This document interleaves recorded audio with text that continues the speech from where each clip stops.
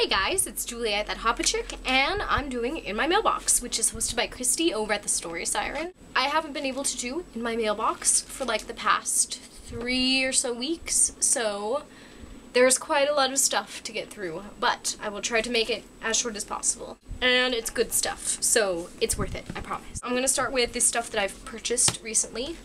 I bought a set of Scott Westerfeld's Uglies trilogy, Uglies, Pretties, and Specials. Got this off of eBay for $9, so it was like $3 per book, which was an awesome deal. And I got a paperback set. You may or may not know that I normally don't really like paperbacks, but this series, every once in a while there's like a series or a certain book where it like feels like I should have it in paperback, and that's how I felt about this series. So I got the paperback set, and I got this because Scott Westerfeld is coming to my local, and by local I mean like 45 minutes away, local independent bookstore. And so I'm gonna get these signed. I'm so excited. And I'm also buying another copy of Uglies for him to sign so I can give it away to you guys, part of my Vlogversary giveaways, which start tomorrow, so be sure to come back and check those out. There's a ton of giveaways all week long, and it's really exciting. So yeah, Uglies, which have the creepiest spines in the world. I don't know what the designers were thinking, but like spines with like lips, eyes, and ears is like really scary. Plus the fact that the eye here looks particularly like an eye that's like, I'm watching you. Like, I don't know, it's just like, ugh. Weird. But anyway, next I purchased a copy of A.S. King's Please Ignore Varedites, because A.S. King is coming on Thursday for a book signing, and so I'm gonna get this signed. I'm so excited. I love this book, and I can't wait to meet her. I'm like, and The Maze Runner by James Dashner, who's also coming to Arizona later this month. I only bought books for signings because that was the only way I could rationalize buying them. But anyway, I already have the Scorch Trials, so I got The Maze Runner, and I'll probably buy The Death Cure at his signing. I'm very excited. And next, I'm gonna do books that I got from the library, starting with Hourglass by Myra McIntyre. This is a book about time travel, I believe. Time travel and kind of some paranormal stuff. It sounds really interesting. It's kind of a mystery, if I remember correctly. Perks of Being a Wallflower by Stephen Chbosky. I got this because I've been meaning to read it for a while, and now a movie is coming out, and I told myself, you cannot watch the movie until you read the book. And so I must read the book first. I'm very excited for the movie because it's got Emma Watson in it and Logan Lerman, and I just love Logan Lerman because he's really cute.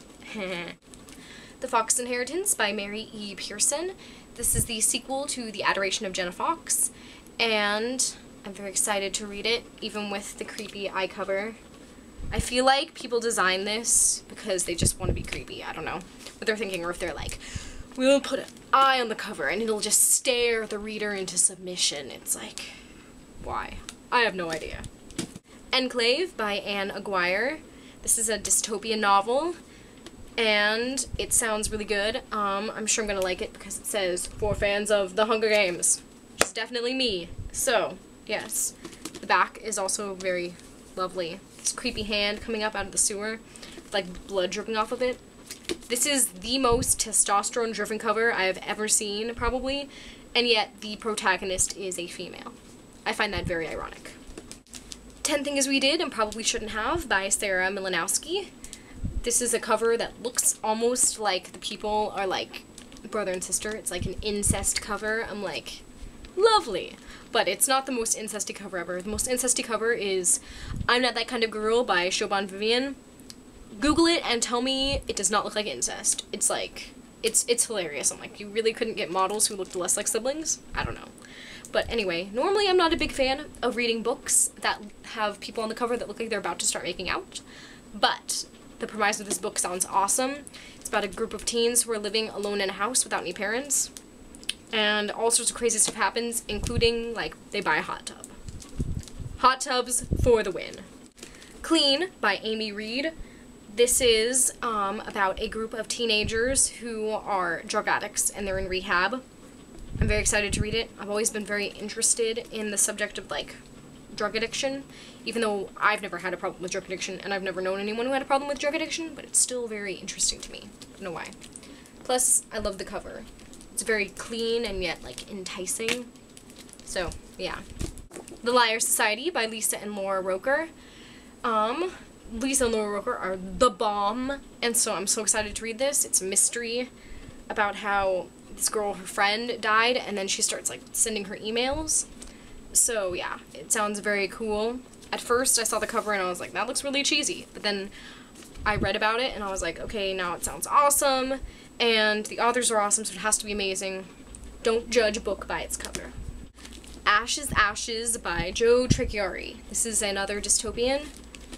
The world has ended. What comes next? We shall see. I'm very excited for this one. And The 7 Habits of Highly Effective Teens by Sean Covey. This is for my speed reading program because I have to read nonfiction, and I figured I'd read something I was actually wanting to read, so I picked this up. And last but not least, Night of a Thousand Boyfriends by Miranda Clark. This is as bad as it sounds. It is super cheesy, and I kid you not, it is a choose-your-own-adventure romance novel. I'm gonna blog about this later because it's just too funny not to tell you guys about. Basically, in this lovely book, some of the many options you have on your trips is get abducted by aliens, or get mugged at the ATM machine, and one of my personal favorites, get tied up with your date. After being abducted, of course. Yes, it's very bad, but so funny. Moving on, lastly, to stuff that I have won recently.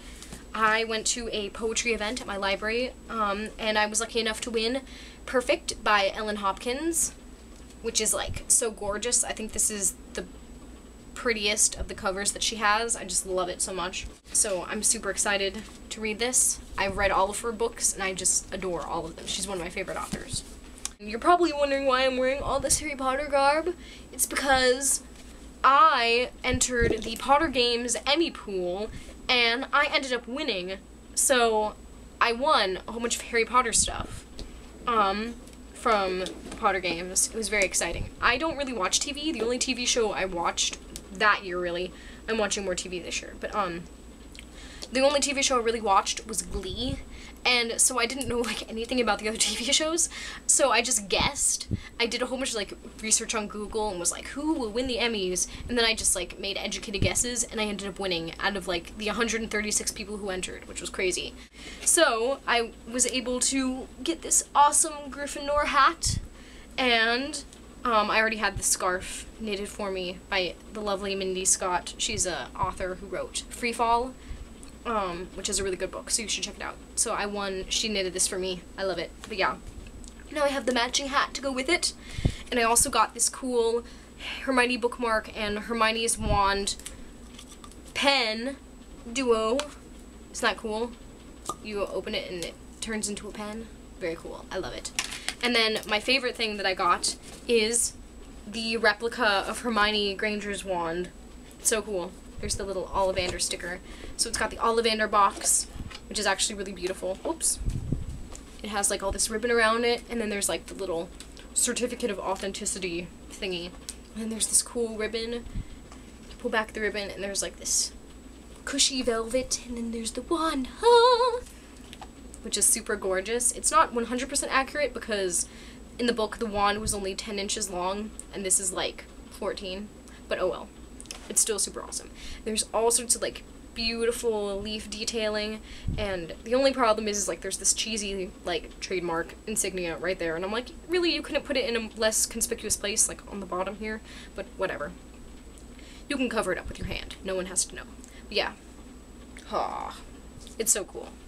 So thank you so much to the Potter Games for my awesome Harry Potter swag. And yeah, that's all the stuff that I got in my mailbox this week. What did you guys get?